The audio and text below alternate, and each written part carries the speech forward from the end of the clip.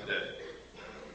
Every day you can see this happening. You can no longer call these people conspiracy nuts. I didn't believe it either until I started looking into it, and by God, they're right. Yes, sir. Yes, I just want to share with everyone something I had read in a current Laser magazine, and under development, there is a barcode scanner that will not be able to be seen with the human eye, to be seen with infrared technology. So that you could have a barcode scanner on yourself and no one. That's right. It's an invisible tattoo, but it can be scanned.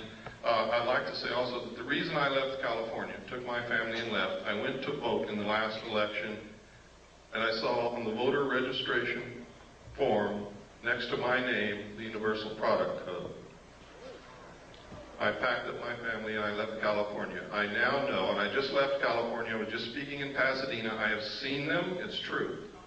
The driver's license in California now have the Universal Product Code on the driver's license. It's not far off. The UPC, yes.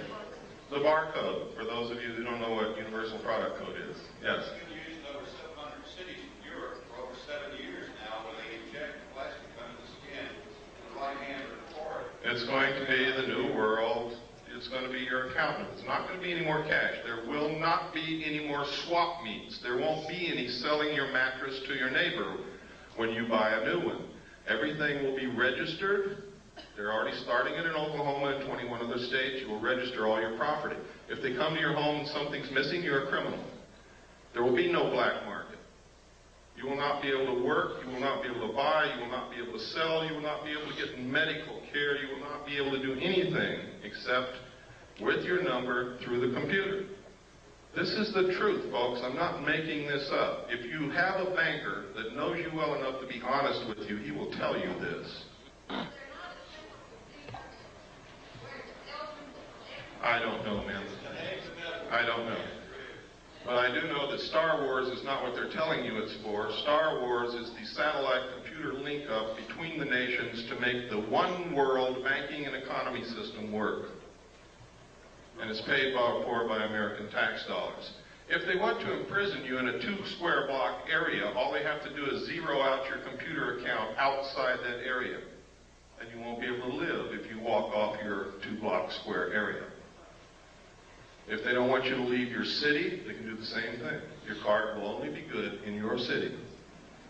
Yes? Is it possible that they have developed this kind of system that is very similar to what's talked in the Bible as a psychological effect to get people to sort of... Of course.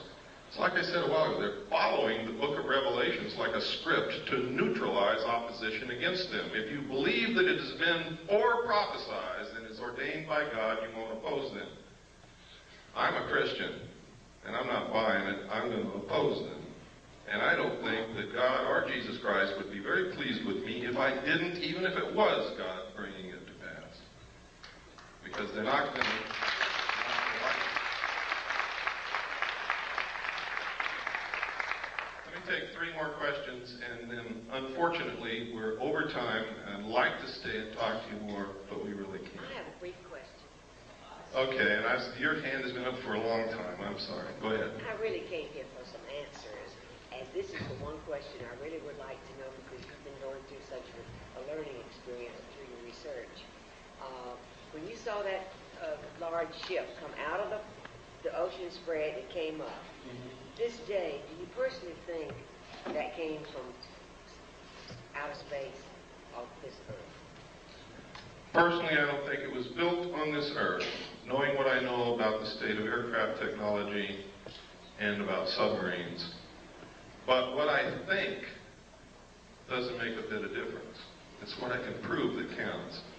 And I can't prove that there's anybody here from outer space, although there's a lot of evidence to support it. What I can prove is that there's a lot of manipulation to put us in a one-world government and destroy this nation and enslave all of us in a cashless economic system. That I can prove.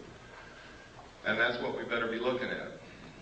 Yes, sir? You seem to be doing a lot of people earlier that seem to be involved in MUFON and the other organizations. And every time that we run into they all seem to be ex-military people that seem to have an incredible amount of insight. These basically just staff military people I don't know. I know that MUFON is not doing what they claim to do. I know that evidence has disappeared when it's been sent to MUFON. I know that physical evidence of UFOs is one of the hardest things in the world to collect, and when they collected liquid that dripped from a saucer in Gulf Breeze, Florida, and sent it to MUFON, it disappeared.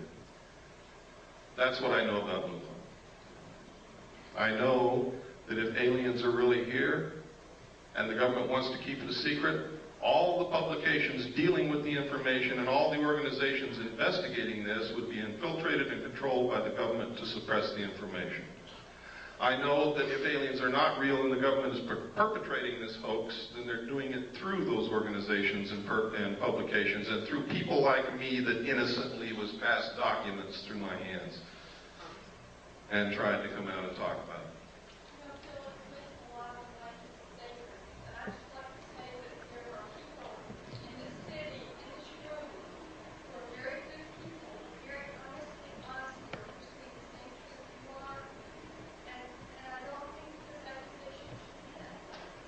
I don't know what you mean by blame. When I say MUFON, I'm talking about the people who run it and control it and finance it. I'm not talking about all the people in the little towns and stuff who are interested in UFOs.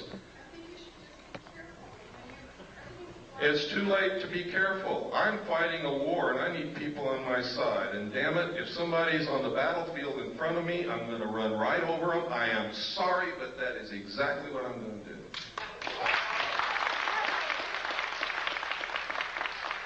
Yes, sir.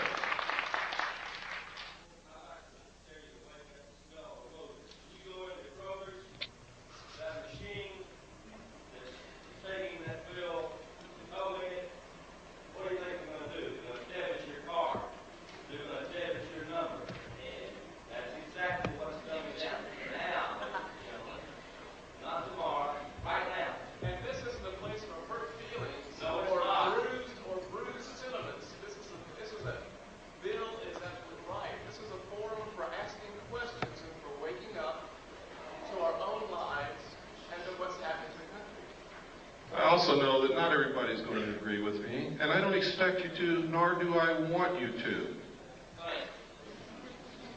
We're out of time. I'm sorry, I said 3 more questions, and I did a lot more than that. I want to thank you sincerely. You're probably the best citizens in Atlanta, or you wouldn't be